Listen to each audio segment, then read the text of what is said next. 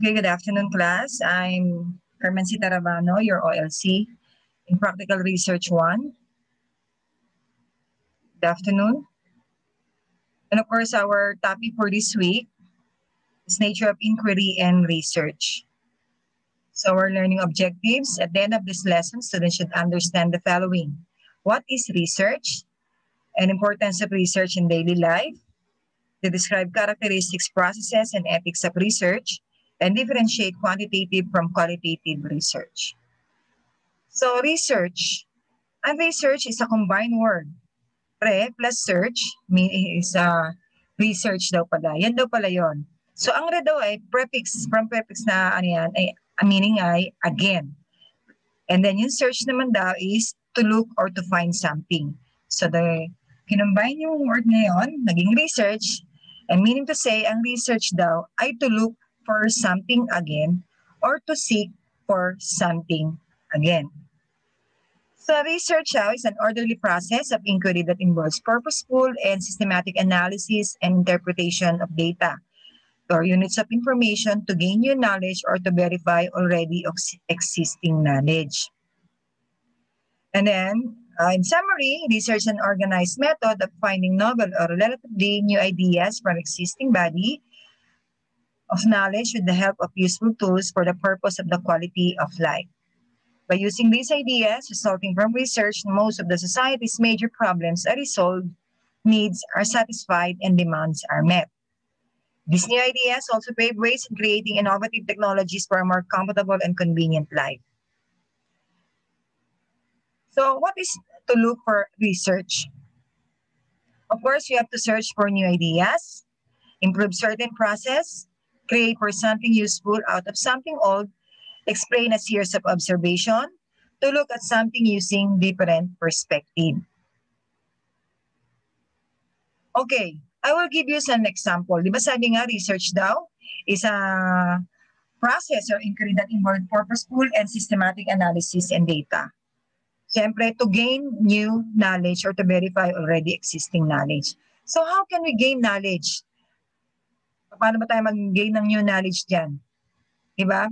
That's the reason why nagre-run tayong research. Diba? Kasi, let's admit it na ang tao ay born curious talaga ang mga tao. So marami tayong gustong matutunan. Diba? Ang dami-dami. And one of the best example that I can give you about this one is yung mga nangyayari ngayon sa atin. Sa everyday life natin, ano ba yung ginawa na nakatulong sa atin? Yung mga ideas. Best example is, yung sa ating paglalaba na lang. Paglalaba, before we just hand wash, di ba? Until na naman nag-hand wash pa rin kayo. Pero, meron nagpag-create niyan. May idea na nag-create sila ng washing machine to help. Di ba? Yung mga nanay, sa mga araw-araw na gawain natin, di ba? Yun yung mga na-research nila. Pwede naman pala tayo mag-create. Ano kaya magagawa natin para makatulong tayo? At maging maganda at maging magandaan ang buhay ng mga nanay natin. O na tayo na rin, di ba? So, naisip nila, sa paglalaba, pwede tayong gumawa yan ng example. So, why don't we create a machine? Di ba? So, nag-research sila, sinerch nila yan, na pwede pala. Siyempre, nag-create sila ng question, ano bang problema? Siyempre, ang mga nanay nahihirapan sa paglalaba. So, yun ay kagad yung question. Ano ang dapat nating gawin para makatulong tayo sa kanila? So, yun na, question na rin yun. O, ano ang pwedeng gawin? Di ba? So, nag-create sila ng washing machine. So, yung washing machine, ayan, as day goes by, di ba, may washing machine na tayo, napakagaan na ng buhay. Di ba? Mga researcher, ang galing nila, no? Kapag ano.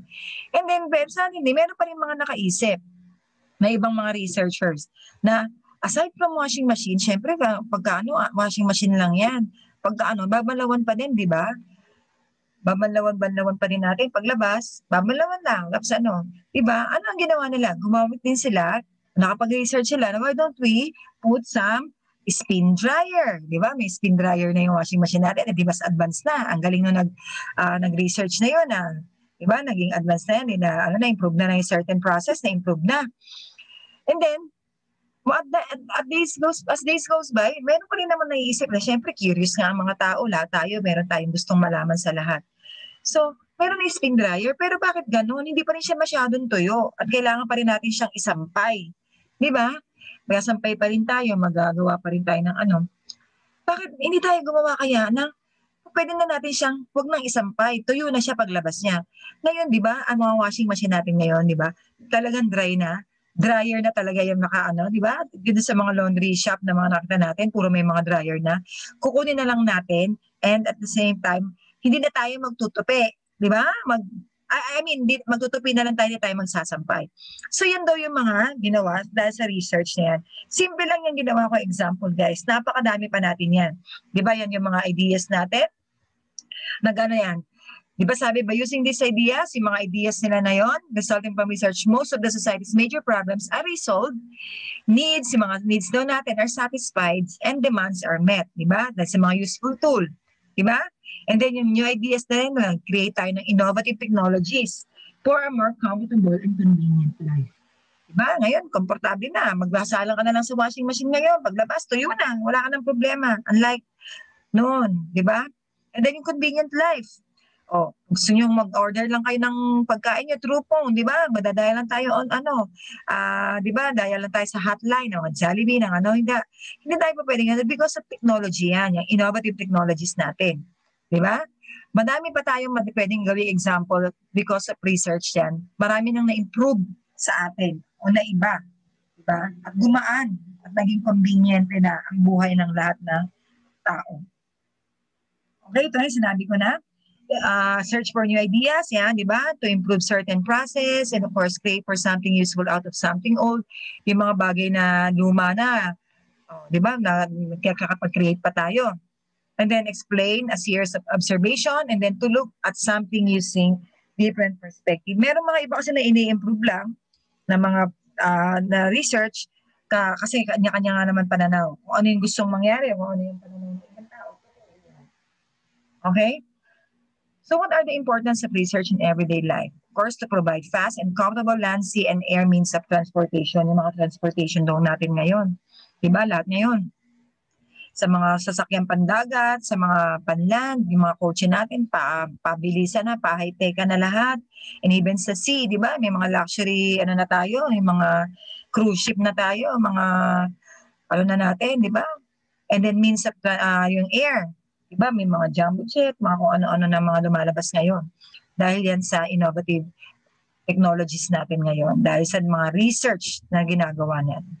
Of course, and then to satisfy man's craving for more understanding, to improve human judgment and power, to relieve human suffering, to increase satisfaction in countless ways.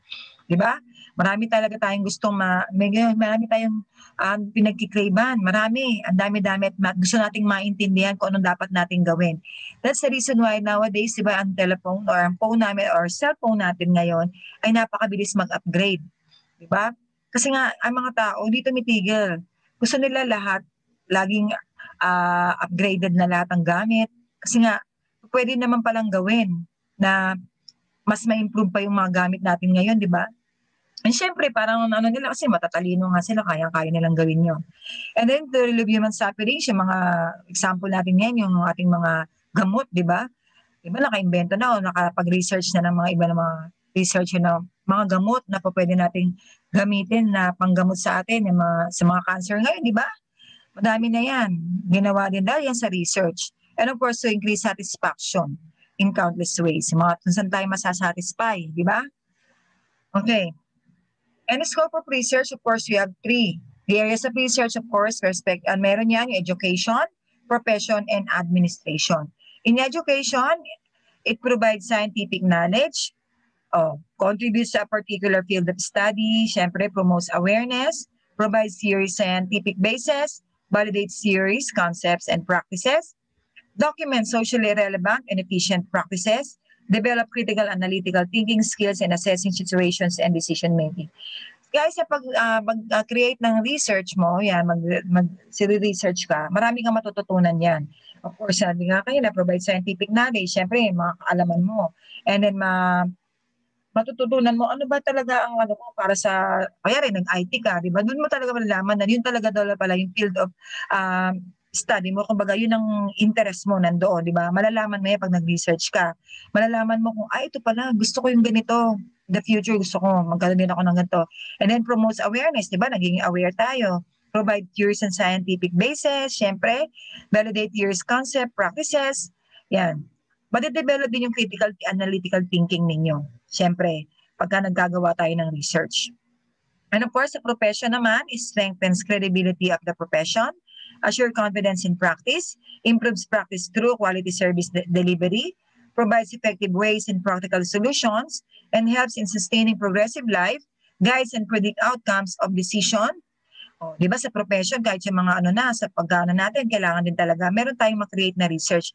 Of course, daw to strengthen daw the credibility of the profession. Kasama din yan. And of course, to assure confidence in practice. Di ba?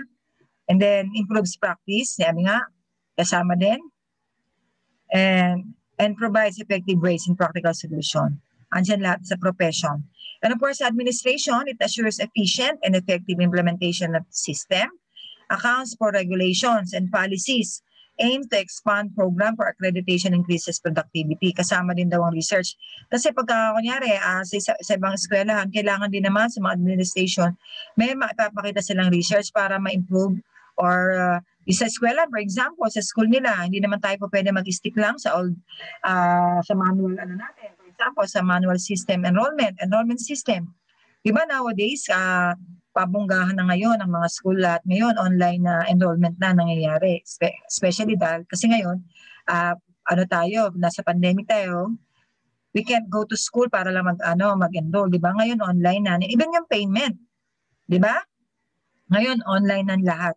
Diba? Yan din kasama din daw yan para daw to expand program o para ma-accredit daw sila to increase productivity. Kasama yan sa administration. Of course, those are the three areas of research. Of course, we have education, profession, and administration. Characteristic of research, we have research begins with an answered problem or question. Oo, ang mga research naman kasi hindi naman yan basta-basta pwede mong gawin mo lang. Siyempre, you have to think of a problem or question. Gagawa tayo niyan. Kaya nga meron tayong statement of the problem or problem objectives na tinatawag.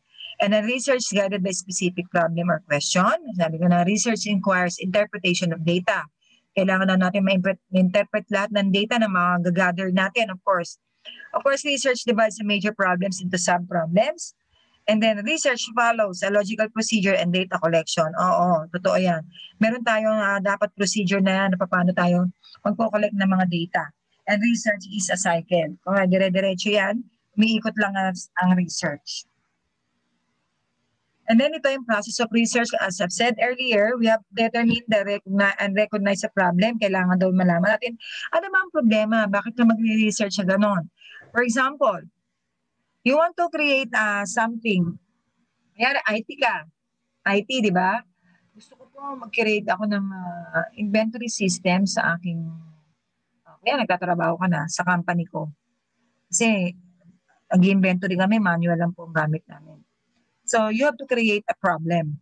Malaman mo. Hindi ko naman sinabi gagawa ka ng problema na hindi. Yung question mo lang, na po pwede mong makagawa ka ng objectives yun. For example, ang problem na nakikita mo, kasi manual system nga, ang bagal ninyo.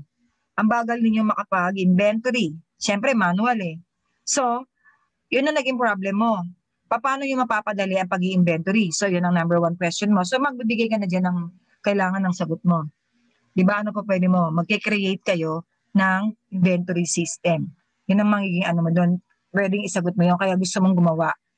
Recognize mo yung problem. And then form a hypothesis. When we're talking about hypothesis, this means yung ina-assume natin na mangyayari in the future para ma-research sa research mo. Yan yung assumption din yan na tinatawag. Hypothesis. And then do the library research. Search, of course. Kailangan natin mag-research sa library. Siyempre, maraming mga information tayong makukuha sa library. And of course, kasama na rin dyan ang ating internet search. Diba? Yung mga yan, mag-search tayo, mag-browse tayo. And then, of course, after that, you have to design the study daw. Anuhin mo na kung ano ba talagang gusto mong maging study. And of course, develop the instruments for collecting data. Ano ba daw yung gagamitin mong mga instruments for collecting data. And of course, after you develop the instruments, you will collect the data na. Ano ba yung mga data na yun? Yun yung mga information na na nakalap mo o na-collect mo. When we're talking about instruments, we're collecting data, we're just using some method, and of course, we have the questionnaire, survey form, of course, we have the observation. Yan yung paano tayo mag-collect ng data. Yan yung ginagamit natin. Okay? And once na we collect the data, of course, we have to analyze the data. Pag na-analyze na daw yung data, determine the implications and conclusions from the findings. Diyan mo na daw, malalaman mo na kung ano ba yung mangyayari sa magiging study mo. Makakatulong ka ba o mapapadali ba yung trabaho nyo pag nagkaroon ka ng what we call that, ng inventory system sa inyong company? Yun ba? Yun ang magiging sa conclusion nyo. And then, making recommendation for further research. Of course, we have to make recommendations before we end. Siyempre, ganun talaga. Kasi sabi ko nga, tayo born curious tayo, mga Pilipino, na marami tayong gustong malaman. So, we have to make a recommendation for the future researcher. Yung mga mag-research din in the future, siyempre, madami pa naman kasi may improve or mauuso sa araw-araw o mangyayari. Marami tayong ma-discover sa mga araw-araw natin. Kaya meron tayong recommendation. Mararanasan nyo rin yan. Of course, sa susunod natin mga topic, andyan na yon, sunod-sunod na yan. Of course, mas maganda sana kung you can experience to make a research paper. Dami na akong pinagdaan ng research paper, guys. So maganda na matututo kayo dyan. Okay? So next, ito naman daw ethics of research. Of course, wag natin kalilimutan yung ethics natin sa research. We have to respect for persons. Individuals should be treated as autonomous agents. Siyempre, may mga kanya-kanya tayong so yung individual na tao, wag natin pilitin natin kung ano. Kaya natin sila magdesisyon sa sarili nila.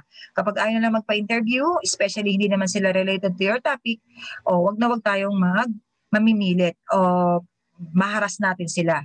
Of course, you have to maximize possible benefits and minimize possible harms. The investigator or the researcher should give forethought to the maximization of benefits and the reduction of risks that might occur from the research. Pagka wag na tayo mamaya, delikado yung mga risk na mangyayari sa paggagawa mo ng research na yan. Ayusin mo muna kung ano ba ang magiging benepisyo nun. Kung may benepisyo ba o magiging harm lang yon sa inyo. And of course, observe justice. Justice occurs when some benefit to which a person is entitled is denied without good reason or when some burden is imposed unduly. Of course, meron din tayo informed consent. Ayan, sinabi ko na rin yan kanina. Kailangan may consent yung kailangan polite tayong mag-ask for permission from the research informants. Misconduct in research. Data collected must not be altered. Huwag natin daw papalitan. Manipulated and favored. Huwag natin papalitan kung ano yung nakita natin sa data, kung ano yung sinagot nila, kung ano yung mga binigay nila, baka dahil sa ayaw nyo na sagot nila, papalitan nyo. Huwag ganon. The researcher must be honest and accurate in recording the data gathered. Yung mga data natin kasi, importante yan. Kasi siya natin malalaman na kailangan natin gumawa ng research.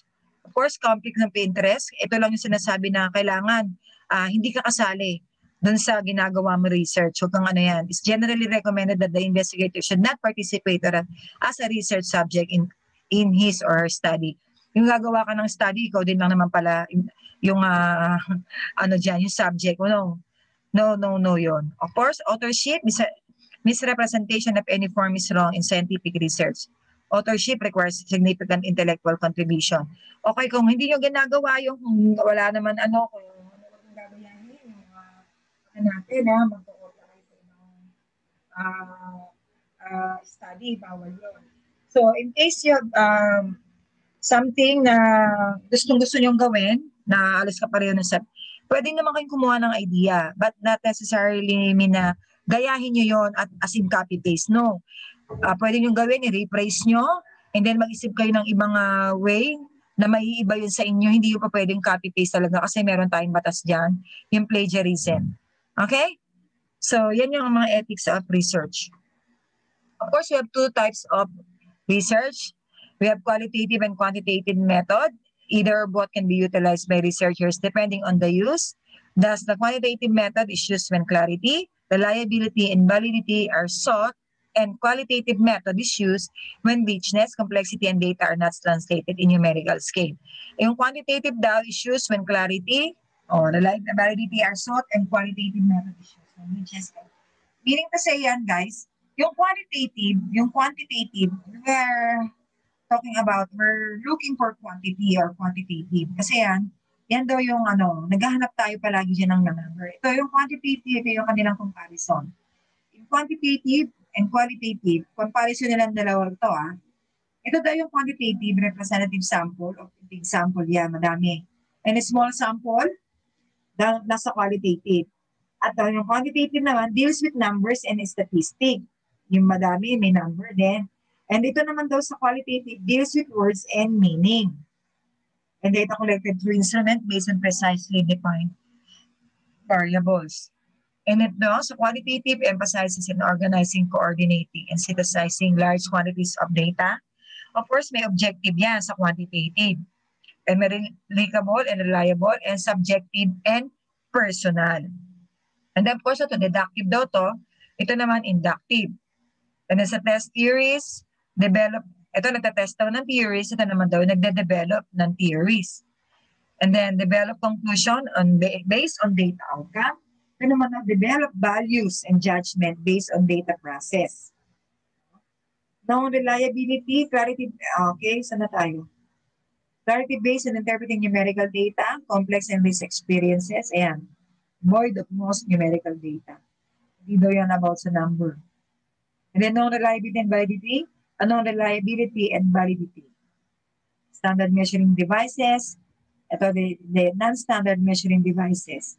Intervention, no participant involvement, pero sa qualitative daw, yung participant involvement. And then adhere to scientific method, ito naman does not follow any scientific method. And again, dito sa number 13, numerical data, ito naman daw, narrative data, words to describe the complexity.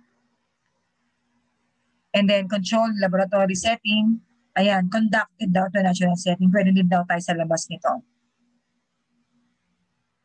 Okay, qualitative is simply exploratory research. It is used to gain an understanding of underlying reasons. Sa reason daw to, mga opinions, provides motivation, it provides insight into the problem or helps to develop ideas or hypotheses. Ito daw yun sa qualitative. While in quantitative naman, is used to quantify the problems. Na binibilang natin, meron tayong certain number na pwede by way of generating numerical data or data that can be transformed into usable statistics. It is used to quantify attitudes, opinions, behaviors, and other defined variables and generalize results from a larger sample population. An example lang ito, historical research daw. It is designed to portray a complete and accurate description of historical events. Of course, marami tayong mga historical events na nangyari sa past, di ba? Kaya sample lang ito yun sa quantitative. And of course, descriptive research, it analyzes the trends that are developing as well as the current situations. Ito naman, usually ito lagi nagagamit, descriptive. Kasi dahil marami tayong hinahanap, di ba? Na-analyze natin sa mga at saka nagde-develop tayo kasi kapag descriptive research. And then correlational research, it shows the relationship between two or more variables. Kapag we have two comparison between kapag may comparison nito, itong correlational research. And of course, sa qualitative, ito, case study na ang example nito. It is an in-depth investigation. Ayan, investigation on one social unit or individual. Yan na, tinitingnan lang ng mga tao. Hindi natitingnan yung number ng tao. Of course, individual experiences, the research is focused on exploring a personal or extraordinary experience of a person or group. Kasama din daw yung perspective taking. It focuses on how different people perceive an event, behavior, or activity. Meron ba tayong hinahanap dito na dami? Wala, di ba guys? Ito lang yung hinahanap lang natin dito yung sa about their behaviors, di ba? And then there are different types of qualitative research methods, including diary. Yan, dyan tayo kukuha. Diary accounts, in-depth interviews.